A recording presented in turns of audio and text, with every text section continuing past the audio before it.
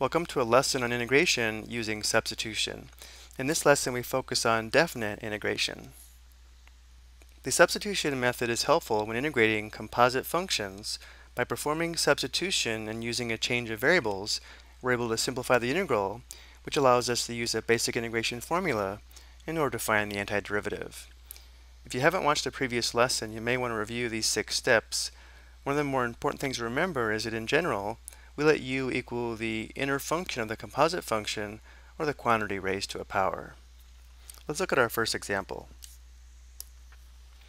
Notice here we have natural log x raised to the 4th, so we'll try letting u equal natural log x. The next step is to find differential u, where differential u is equal to the derivative of natural log x with respect to x times dx, which would be 1 over x dx. And now let's analyze the integral. Because u is equal to natural log x, we can write this piece as u to the 4th, which leaves a denominator of x in our dx, which is equivalent to 1 over x dx. And 1 over x dx is exactly equal to differential u. So notice here we have a perfect match with differential u. This is not always the case. Sometimes we have to manipulate this equation here to make it match the integral. And now for the next step, we want to write this in terms of u. So we'd have the integral of, this would be u to the 4th, and again 1 over x dx is equal to differential u. We have to be careful about the limits of integration. The limits of integration from 2 to 4 are for x, not u. So one approach would be to make sure we identify the limits of integration from x equals 2 to x equals 4. So to use these limits of integration, we'll find the antiderivative in terms of u, write it back in terms of x, and then evaluate using these limits of integration. This is the approach we're going to take, but I do want to show there's another method. We could write the limits of integration in terms of u. Notice that when x is 2, u is natural log 2. We could use this as our lower limit of integration, and when x is 4, u is equal to natural log 4. So if we keep the antiderivative in terms of u, we could evaluate the integral using these limits of integration. If we keep them in terms of x from 2 to 4, we need to find the antiderivative in terms of x. And as I mentioned earlier, we'll go ahead and find the antiderivative in terms of x to evaluate the definite integral. So next we would have the antiderivative in terms of u would be u to the 5th divided by 5 from x equals 2 to x equals 4. And in some of my other videos, I'll leave the limits of integration off until the antiderivative is in terms of x. So now write this in terms of x, we'd have 1/5, and then u to the 5th would be natural log x to the 5th. Now we can evaluate this using the x values of 4 and 2. Before we do this though, notice how if we use these limits of integration, we can go ahead and leave it in the form of u to the 5th divided by 5 and evaluate it, and evaluate this using natural log 2 and natural log 4. But we'll evaluate it in terms of x. So when we do this, we'd have 1/5, and then when x is 4, we have natural log 4 to the 5th minus, when x is 2, we have natural log 2 to the 5th. And now we'll get a decimal approximation using the calculator. So we have 1/5, or 1 divided by 5, and then in parentheses we have natural log 4 to the 5th, right arrow, minus, in parentheses, natural log 2 to the 5th, right arrow, close parenthesis, and enter. To 4 decimal places, we have approximately 0.9920. Now because we have a definite integral, we can check this on the graphing calculator. So we press Math, and then option 9, or we can arrow down to 9. Enter. We're integrating from 2 to 4, so 2 right arrow, 4 right arrow. And now we enter the integrand function, so in parentheses we have natural log x to the 4th, right arrow, divided by x, right arrow, and then x for dx. Enter. Verifying our answer is correct. Let's look at a second example.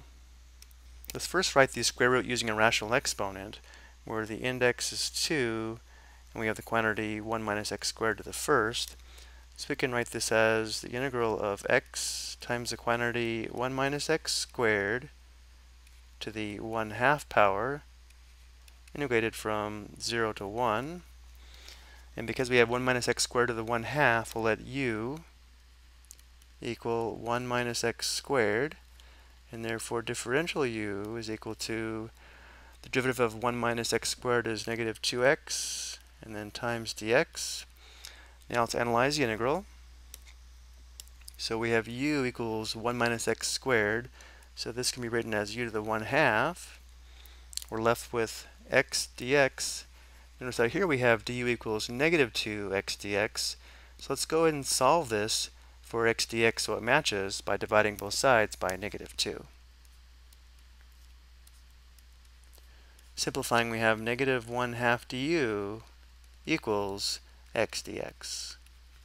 So now we can substitute negative 1/2 du for x dx.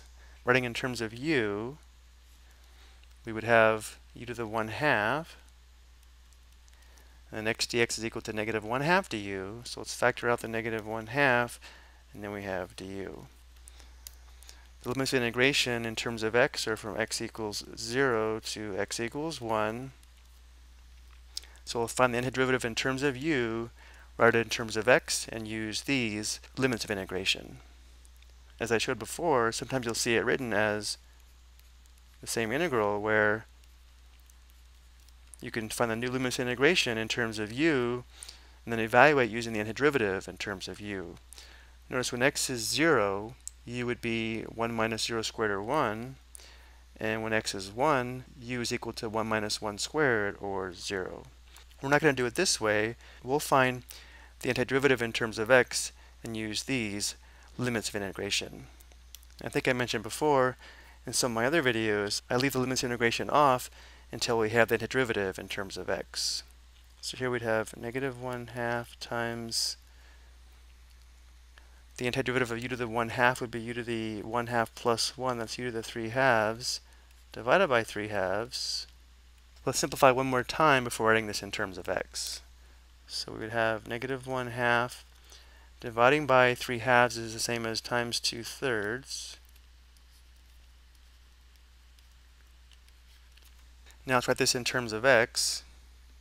So we'd have, this would be negative 1/3, and then u is equal to 1 minus x squared, so we'd have the quantity 1 minus x squared to the 3/2.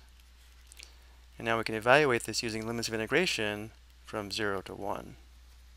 When x is 1, we'd have negative 1/3 times, this would be 1 minus 1 squared to the 3/2, that's 0 to the 3/2, minus, when x is 0, we would have 1 to the 3/2. Simplifying, we have negative 1/3 times negative 1, which equals positive 1/3. Now let's go ahead and check this on the graphing calculator. So we'll press Math, and then number 9, integrating from 0 to 1, so 0, right arrow, 1, right arrow. The integrand function is x times the square root of 1 minus x squared, right arrow, and then x for dx. Enter. The calculator does have some error here. We need to recognize this is 0.3 repeating, and therefore this is equal to 1/3. Verifying our answer is correct. I hope you found this helpful.